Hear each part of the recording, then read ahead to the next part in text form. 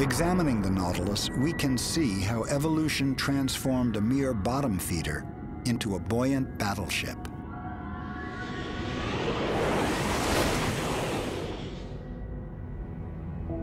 At its head, a mass of 90 or more muscular tentacles can extend from sheaths to seize its prey.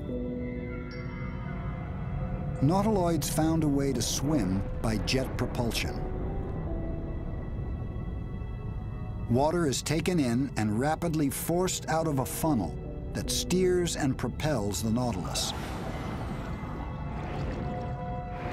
It evolved from the ancient foot to become like a flexible exhaust pipe that also serves as a rudder.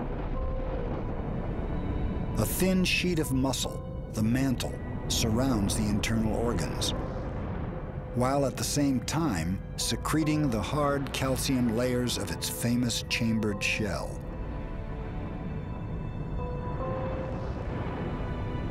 An ancient Nautilus was the original jaws, the first animal with vertically clamping mouthparts.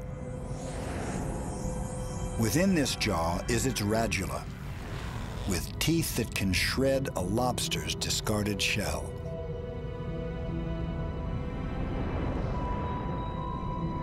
Every feature of the Nautilus design is a legacy from its ancestors and the world they encountered.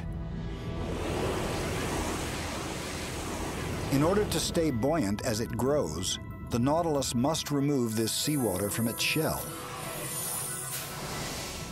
To do so, it uses a tube called the siphuncle, which spirals through every chamber.